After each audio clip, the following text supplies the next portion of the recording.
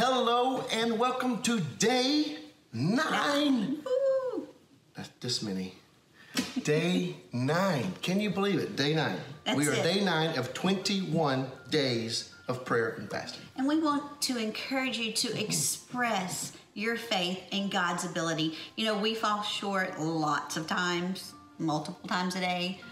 But whenever you are reminding yourself... Is that a personal confession? I think it might have been. Yes, it's not so personal. Everybody knows that. But anyway, He is faithful and His ability is unmatched. Jeremiah 32 and 17. Yeah, let me do that one. Okay. Sovereign Lord, you have made the heavens and the earth by your great power and your outstretched arm. Nothing is too hard for you.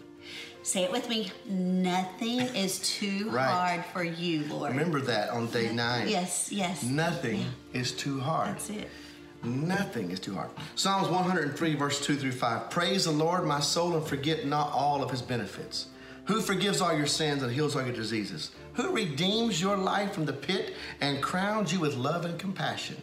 Who satisfies your desires with good things so that your youth is renewed like the eagles? Boy, that's beautiful. Yes. Who does that? Jesus. That's it. Our loving Savior. These are things He provides in the middle of all the stuff we're going through. He's the one that forgives our sins, heals our diseases. He's the one that redeems us from the pit.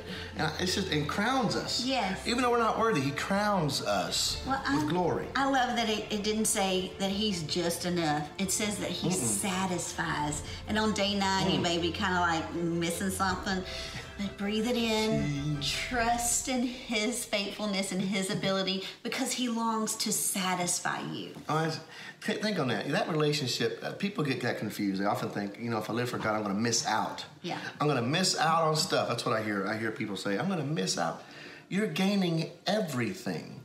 And what you are missing would be what would destroy you. That's right. And that's the differences between kingdom life and worldly life. All right. So was that our 2 verses? That was it for day 9. Oh, You've made it. Yeah. Renew like the eagles. Such a good thing. You did that. I said that. Yeah. Wow. See, I'm missing some of this food. Made my mind not work properly. I know somebody feeling that too. No, hey, it's gonna be all right. We love you guys. We're so proud of you and excited because this is day 9. Get the book. Pray Like a Pro. Carly Kelly wrote the book, Pray Like a Pro. Leroy Kelly has a great album out. You gotta look that up. He has it's a also great online album. available. But I said it right, Kimmy. He did say it right the first few times. Okay, whatever. All right, so, and pray about the fasting. What is God doing? How's it going? If you have questions, write into the church. Ask questions. If you have a praise report, we want to hear it. Yes. Because we're expecting something great to come out of this. We're expecting a suddenly. We are expecting for lives to be transformed, for Yes. believers to be produced, and for you guys to impact the world. That's exactly right. Hey, we love you.